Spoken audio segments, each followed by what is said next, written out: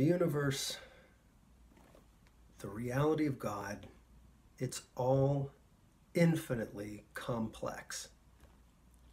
Why do I say it's complex?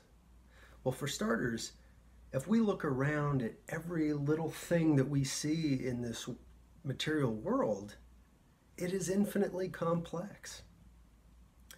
The particles that make it up, the physics by which it exists and operates, our own body and our DNA is incredibly complex. And that just accounts for the here and now, the visible, the tangible, the things right around us, not out in the universe on a grand scale. So why? Why would we ever think that our notions about God and creation and ultimate reality should be simple?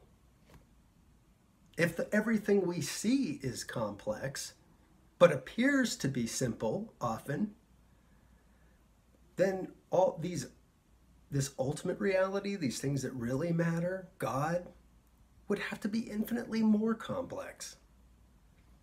And when we look at models, which are ideas, whether it's a myth or a story or a chart that describes creation, the plan of salvation, and our ultimate destiny.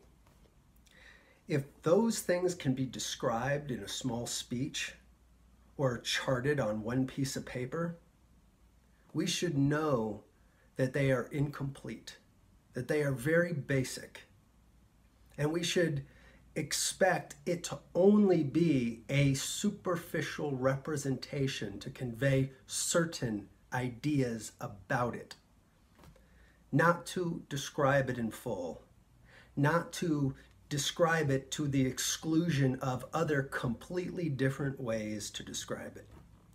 So we should not expect that if we make multiple charts, that multiple models even, that describe different aspects of ultimate reality in different ways, each of them is just a vehicle for a particle of truth.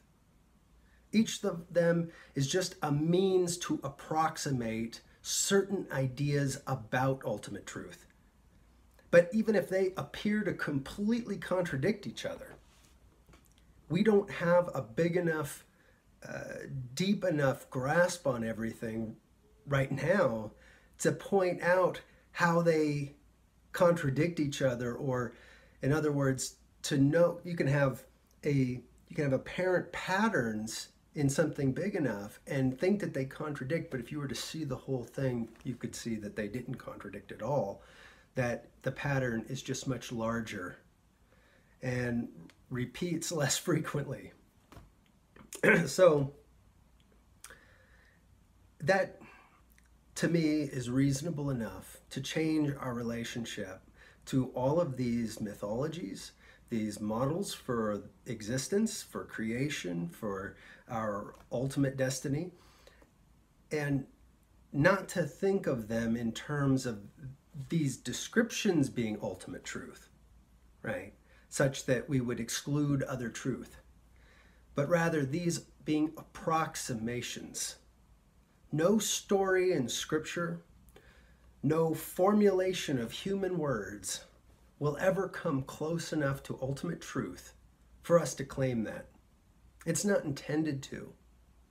And that's where we've always had a misunderstanding about the stories in Scripture and the models that we create and that we use to say this is true and that is false. They've never intended to be exhaustive. They've always intended to just express some particle of truth. And if we understand that, we can be more open to receiving more truth. Because honestly, if the truth of all was capable of learning, being taught in one sermon, in one or even a number of discussions, is it really worth learning? What kind of an ultimate truth is that? No, it's something that will engage us, and we'll be on that journey for our entire lives, and probably more lives than one.